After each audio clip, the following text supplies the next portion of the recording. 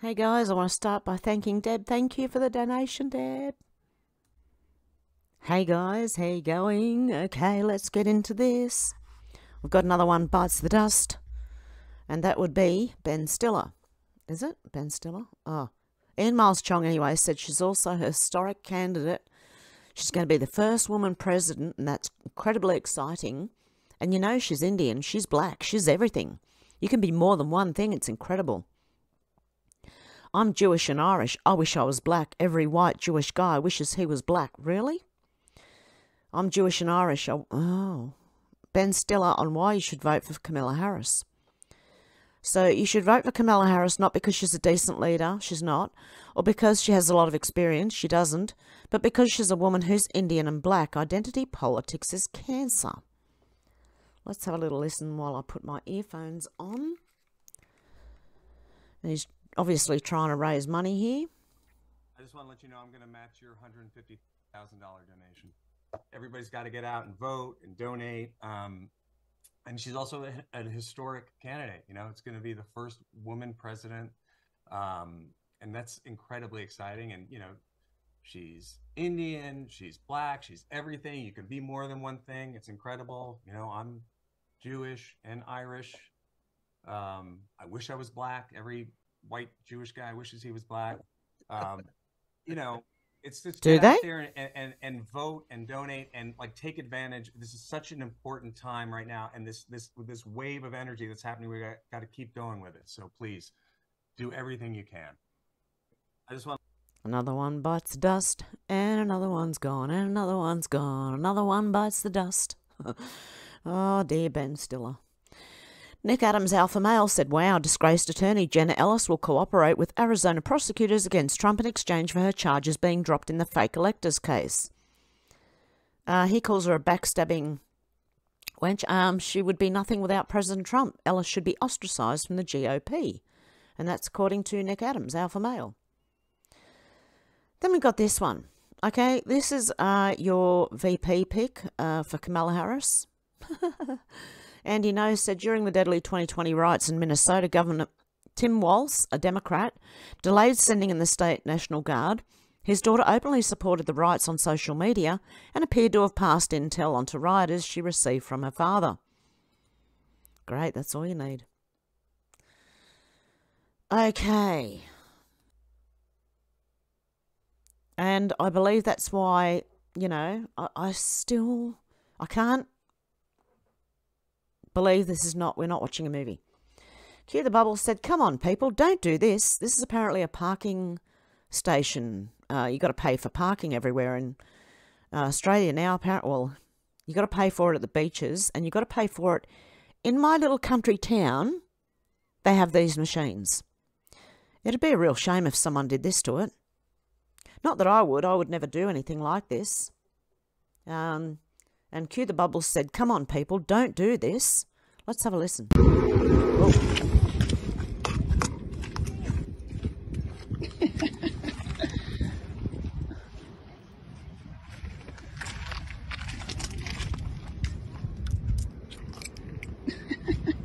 Okay, what they've done is looks like they have spray painted the things that, like, what are they called? Say like cameras and things like that, anything that can detect detectors, okay? And then they filled all the gaps with gap filler. You know that foam that expands when you spray it? That's what it looks like they've done. Okay. Anyway, be a shame if someone did that. Elon Musk said everyone who's been boycotted should file a lawsuit in every country they've been boycotted. I don't know what he's talking about. Rumble said breaking. Rumble has joined X to sue a cartel of advertisers and ad agencies who conspired to block ad revenues from going to certain platforms and content creators. Yeah, that would be me. GARM was a conspiracy to perpetrate an advertiser boycott of Rumble and others. That's illegal. There you go. I think there's a class action lawsuit coming. Ian Miles Chong said former Scottish First Minister Humza Yousaf, who has instituted numerous anti-free speech laws that have had a chilling effect on political discourse in the country, is threatening to leave the UK and Europe because he doesn't feel like immigrants are welcome. See you later, mate. Don't let the door hit you on the way out. You cut me open and I'm about as Scottish as you come. But the truth of the matter is, I don't know whether the future for me and my wife and my 3 children is going to be here in Scotland or the United Kingdom, or indeed in Europe and the West, because I have for some time really worried about the rise of Islamophobia. I wrote a column about it actually just about a month ago, the rise of the far right driven by Islamophobia in Europe, UK and the West. And we are now seeing the culmination of, not years actually, decades of anti-migrant, anti-Muslim rhetoric being normalised in the political discourse, now playing out in the most horrendous, violent way possible. And that genuinely makes me question whether or not my family has an existence here in the UK or not. And by the way, I'm not the only one. I've had hundreds of messages from the Muslim community saying the exact same thing. Well, hopefully, because when you go to another country, you don't take all your ways and try and institute all of your laws into the new country. You abide by the new country. You assimilate into the new country. No one's against Muslims and everything else, but it's when you bring everything over with you. And you can't have more of one community than another when it has always been, the UK, Britain, has always been white. Now, you can't just send a whole lot of different people in there with different ideals. It's not the same thing. Concerned citizen, and I'd say to him, don't let the door hit you on the way out. Seriously, that's all I can say. And I feel that way about Australia as well. Concerned citizens said they've marched them now, and the reason he's saying that, I believe, is he's saying the rise of the far right. They're paying both sides, believe me. They are bussing them around. Those are not, the people who are starting riots are not normal people. They are paid antagonists. Concerned citizens said they'd marched them down. You effing traitors. Man in Liverpool films the police deliberately guide far-left protesters towards those deemed far-right by the government to purposefully spark conflict. This is an absolute setup. This is all planned. It's deliberate. Let's watch. This is a straight as shit. Look what they've caused now. They've brought them to this march. And they're doing it on purpose. You rats. Look at him in the front with his mask on. Fascist. Whoa, they set this up.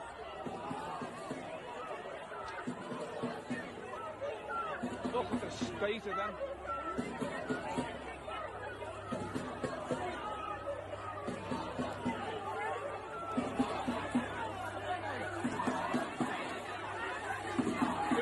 This, you can see it yourself. They've marched them down from St. George's, all the shit houses.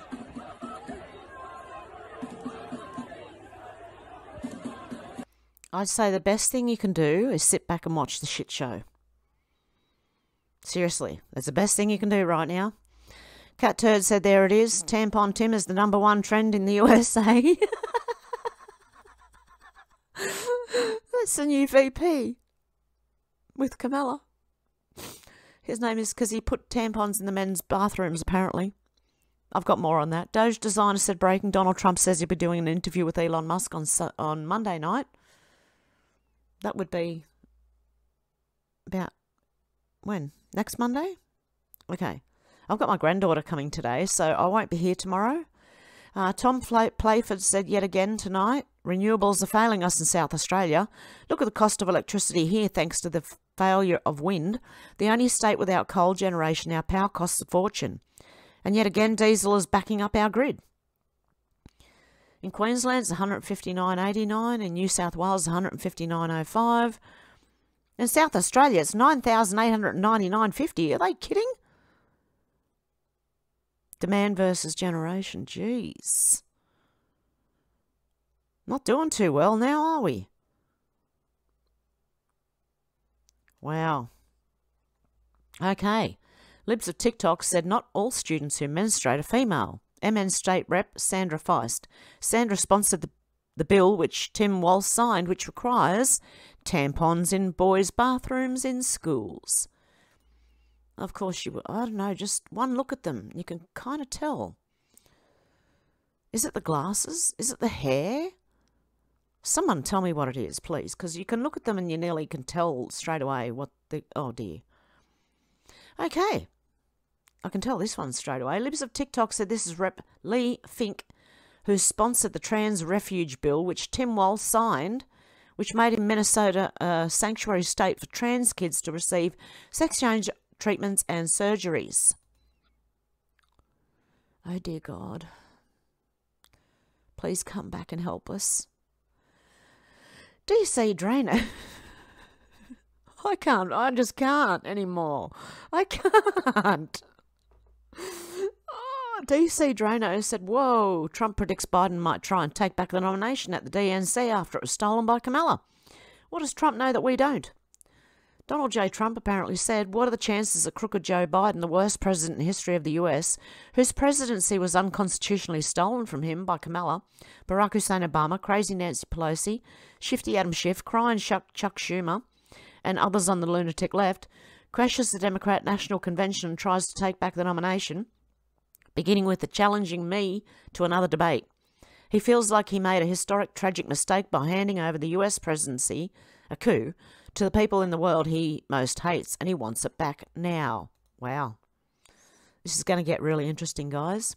I wouldn't worry either. I think the Democrats aren't going to win. Libs of TikTok said, wow, Asif Merchant, a Pakistani national, was arrested for attempting to hire a hitman for a planned assassination on President Trump. Okay, do you believe this? It's from ABC. Somehow, I don't believe it. What are people in the comments section saying? No, I don't think so. I don't know, but why do I not think? This is what they would say, especially if the three-letter agencies were involved. Oh, let's just blame a Pakistani national. He probably was planning another one. He could have been planning another one. But anyway, okay. Canberra said as of now, communism is on the ballot. If Kamala and Walz remain the Democratic candidates, in November we have a choice, communism or freedom. Scott Zimmerman said, another shout out to Central Casting for bringing this dipshit into the movie. Dustin Grage said, here's a bizarre clip from an interview with Gwen Walz, stating that she left her windows open during the Minneapolis riots so she could smell the burning tyres. Her daughter also coordinated with Rise to let them know National Guard would not be activated one night.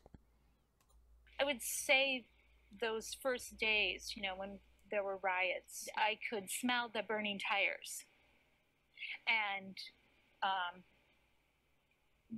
that was a very real thing. And I kept the windows open for as long as I could because I felt like that was such a touchstone of what was happening. Fruit Loop. I would say those first days, when there were riots, I could smell the burning tires. Yeah, she's at a Fruit Loop. Seriously?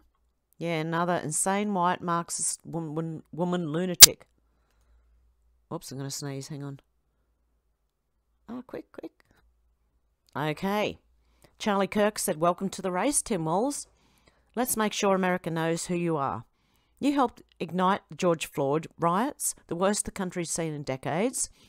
While Minneapolis burned, you stalled on deploying the National Guard for an entire day, blaming the city for not submitting the right paperwork.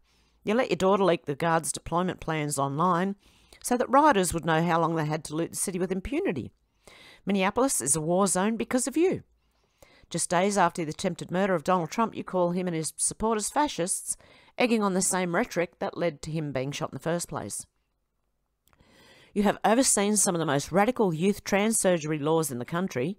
Under your leadership, teenagers can get their breasts chopped off and get sterilised, and your government calls it health care. You have the most radical abortion laws in the country, zero limits. Every year, 5 to 6 babies are born alive and then taken out, aborted, legally under the laws you support. So they're born alive and then taken out, aborted legally under laws you support. This is insane. No. On immigration, you famously said you wanted to provide a ladder so invaders can come over Trump's wall. You are a radical open border zealot. You oversaw the single worst fraud of the COVID era, the Feeding Our Future case. Thanks to ineptitude, at your Department of Education, criminals stole $250 million of taxpayer dollars to spend on luxury cars, houses and vacations. Also during COVID, you approved $500 million in hero pay for frontline workers, only to have 40% of that money go to people who were ineligible or in many cases literally deceased. In other words, sticking it back in your pocket. In the House, you were Pelosi's sidekick and did whatever the Democrats demanded. You will try and disguise yourself as a folksy Midwestern moderate. In reality, you're a white male version of Kamala Harris. Radical, inept, undeserving to be in leadership. Make this go viral, ruin their honeymoon. Let's educate millions because the media will not. There you go. I can't get to millions of people. I can only get to 100 or 200 maybe. Help me out here, guys. Canberra said, this video will blow your mind. Camilla was raised in a communist home, raised around communist people, and to this day is funded by communists. This video could end her career. Biden's current White House press secretary met with communists as Camilla's staffer. Okay, there's 23 minutes. I'm not playing that. But anyway, I think we know. Joe Rambo said, you can't make this stuff up. Trump family said, who is Tim Walz? Fueled BLM riots in 2020. Rioters looted and wrecked Minneapolis. Change MN state flag to resemble Somalia's. What? Killed old people with COVID nursing home scandal. Pushed youth trans surgery hormone therapy agenda. Soldiers accused Walz of embezzling selectively, omitting facts about his military career. Fellow soldiers accused him of quitting on them. And he got a DUI in 1995 going 96 miles per hour in a 55 mile per hour speed zone. And he praises socialism. There you go. America's first legal said he entered the US in April. While he was here, he made phone calls trying to hire a hitman to carry out his alleged scheme to assassinate government officials on US soil. One of the intended targets was former President Trump. Massive failure from Biden-Harris admin. I don't know, because I still don't believe it. I don't. 3-letter agencies, well, of course, you know, patsies, more patsies. Just let's throw as many as we can at them. Wall Street Ape said news 7/31/24. This is serious. Shelley Moore Capito has uncovered Biden admin secretly funded anti-American groups through the Inflation Reduction Act. MDN Collective call for defunding of the police and our United States military. We have 2 New York and New Jersey coalitions that are getting $50 million. Their quotes are, the border and concept of citizenship is racist and wants no collaboration with federal immigration officials, and the ICE agenda is racist as well. Then we have the social environmental entrepreneurs, $50 million, again, abolish police, abolish prisons. The Ella Baker Centre for Human Rights, the most recent funding, as announced last week, is getting between $1 and $3 million, and they are actively advocating to defund police, decriminalise shoplifting and abolish our prisons. Climate justice, $100 million, glorifying terrorist groups. And more. This is crazy. We are funding our own demise thanks to the Biden admin. You'll do worse on the Kamala one. Anyway, it's the same. Pretty much the same. It's just the same plan carrying on. Brian Tyson said there's no hiding from that statement. Name one country that survived financially from socialism. And Camus said one person's socialism is another person's neighborliness. What? Don't ever shy away from our progressive values. One person's socialism is another person's neighborliness. Don't ever shy away from... Oh, dear God. So that's them. Okay, so Tampon Tim is trending. Man, the Trump people move fast. They just dropped a blistering ad that exposes Tim Walz for putting tampons in the boys' bathrooms, allowing minor children to have their genitals permanently mutilated, putting men in women's sports, and the guys so far left. It's not funny. He also stole $250 million from Feeding Our Future. Minneapolis children's charity put in place during the COVID hoax. He's a parasite like them all. Okay, the next one will be a rumble. Okay, you got to see that one anyway. Wall Street Silver. I don't know if this is true, and I think this is just trying to inflame tensions, but Wall Street Silver said the native British population has been mostly disarmed. Even most police officers do not carry a gun. Does this thing look real to anyone? I don't know. I'm just asking. It probably is. The new invading population doesn't follow the same rules. Radio Genoa said Muslim immigrants in UK show us their intentions. It will end very badly. I don't know. What do you think? Do you think this is just to try and inflame tensions? Do you in the UK feel like you need to be able to defend yourself in your homes? Okay, Alex Jones said, breaking, Tommy Robinson gives major update, live, UK government paying provocateurs to trigger the right. Like I said, they did it in America. They did it here in Australia. Not riots here, but that you had BLM protesters and you did have some provocateurs. Okay, Juanita Broderick said, just making sure you sold everything last week like I told you to right before the crash. Juanita Broderick also said, would anyone else like to know what stocks the Pelosi's bought and sold last week before this crash? Be interesting, wouldn't it? Then we've got Cat Turd. Hitler would be proud. Concerned citizen said, am I going to be locked up for the night? Do I need to bring my medications? Welcome to 2024 Britain, where the police arrive at your home to arrest you for comments made on Facebook. And this goes after in 2020, when comments you made on Facebook could also get you arrested in the UK and Australia. As Britain descends into lawless chaos, the government's priority clearly isn't fixing it, but it's to go after those that voice their opinion about it online. The UK is now a fascist state under authoritative, totalitarian rule. What do you mean I can't have any alcohol? Okay, well I'll tell you. Okay, the time's 20 to 3, 14:40. I'm arresting you on suspicion of improper use of the electronic communications network. Under What? 127 of the Communications Act, okay? So you do not have to say that it may harm your defence if you don't mention one question, something which you later are in court. Anything you do say may be given evidence. Do you understand that? So I'm actually being arrested? You're going to be arrested, okay? Right. Take you back to the police station. Right. You, okay, this is in relation to some comments that you've made on a Facebook page. Okay? Oh, really? Oh, it's a Facebook crime, is it? Okay. Right. So we need to ask you some questions about that. Right. Have you got anything in your pockets, Thomas? I've got my keys. I got... No, that's about it, I think. Keys. So, anyone who's been arrested, we can search them under Section 32 of the Peace and Benevolence Act. Right. And that's for dangerous items. I mean, you said I was going to be arrested under some what information? I'm going to be arrested for posting on Facebook. Some comments that are offensive, obscene, and people have made a complaint about that, and it's and can you tell me what this comment was? Okay, well we'll do that when we interview. All right. And so, what am I going to be locked up for the night, or? Hopefully not. Right. Do I need to take my medications with me? Yes, we will look at taking all of those. When do you need to take them? Well, I've got pain medications. I've got sleeping medication. I've got anxiety medications, which I might take one of those in a bit. Okay. You know. Well, if we take everything with us, then you've got everything there, haven't you? And then we've got a nurse up there. They'll be able to. They'll be able to come and see you, and then once you've been there, they can assess whether or not medication can be issued. All right. So what we're going to do is, you want to pop yourself up. We're just going to. Couple of things. This looks like a performance. She looked like she threw her clothes on very quickly because half of her collar is tucked in instead of out. She fixes it during it. I think this is all an act to try and scare people away from making any posts on social media. That's what I think it is. Okay, Carly Bones said we haven't been watching a movie, we've been watching a bad sitcom. Okay, this is, I can't play this on YouTube because I'll get a copyright, but go to Rumble for Julia Louise-Dreyfus acting as pretty much Kamala.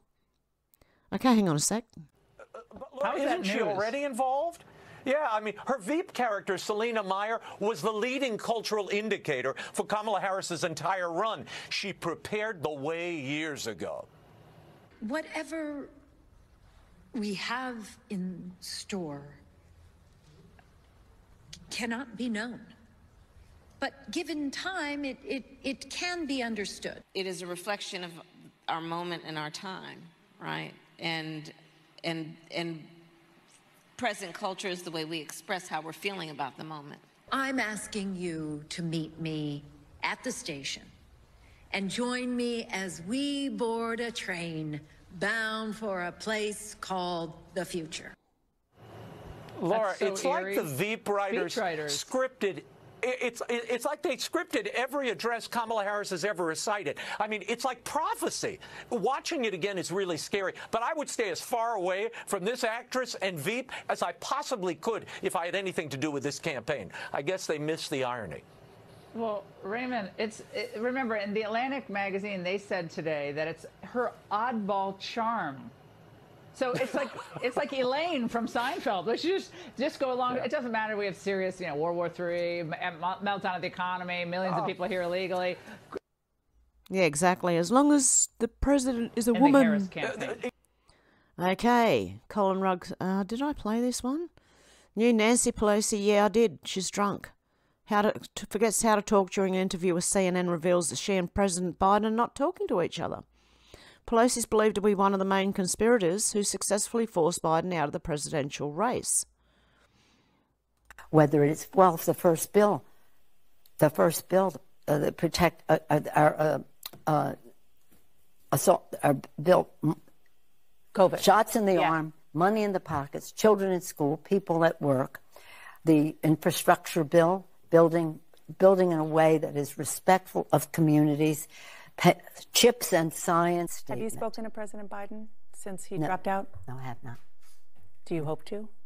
Yes, I hope to. Yeah. We're all busy. Is everything okay with your relationship?